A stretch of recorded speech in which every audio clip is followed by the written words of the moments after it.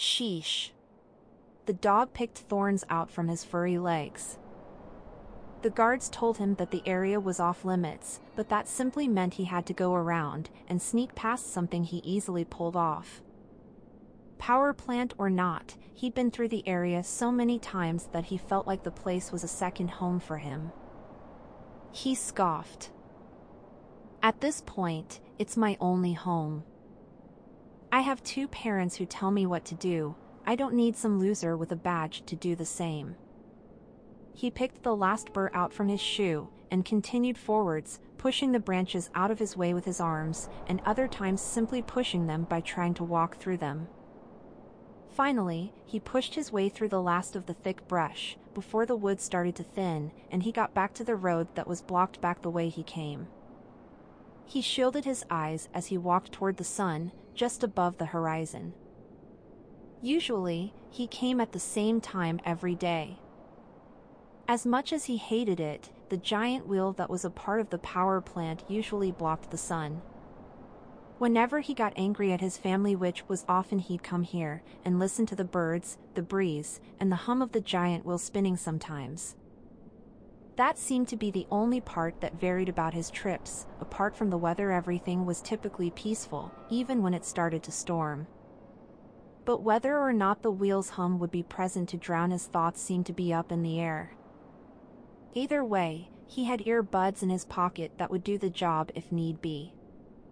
He still held his hand up. Normally, the wheel would be blocking the sun by now. Did he forget how long he was walking? He did that frequently enough that it wasn't out of the question, but usually time feels like it's shorter, not longer. The sun was finally blocked, and he removed his hand to reveal the sun went behind the hill and not the power plant. The sight of the power plant also surprised him. Usually it seemed to be a bit run down, but otherwise in good condition. Now, the large wheel fell over on top of the rest of the buildings, which didn't seem to be able to offer any resistance against the undoubtedly massive weight.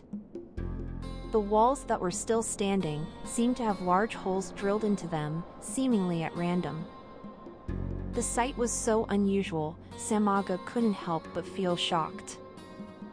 He hated the sight of it whenever he walked here, but seeing the plant in ruins almost made him feel bereaved, not of a friend or loved one, but of a neighbor.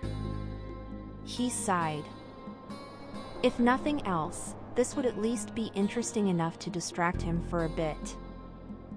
When he got closer, he finally got to see firsthand the strange design of the wheel. The rim and conduit inside, which lying down, was about as tall as he was, and the diameter of which was about 80 meters. There were numerous supports which went across the wheel in several locations, like a bicycle wheel, all of which crushed the buildings it went through. He climbed over the top of the wheel and walked across one of the circular supports for a good 20 paces until he reached one of the buildings. The support beam he was on easily went through the concrete building, giving him an easy way in. After hopping down, he felt a tingle in his skin all around. He picked a random hallway and started down it. Each of the random turns he took seemed to snake on forever, each with a different assortment of colors for navigation along the walls. Finally, the end of one path was marked by a boring metal door that had a burnt, shriveled-up piece of notebook paper lying in front of it, which, besides the rubble and pieces of rebar, seemed to be the only piece of trash that was in the building. He placed his hand on the doorknob before hesitating, the thoughts of how he technically wasn't allowed to be here to begin with. The feeling in his gut grew. Forget it. I've had enough of people telling me where I can and cannot go for 1,000 lifetimes by now. His hand tightened, turned the doorknob, and threw the door open.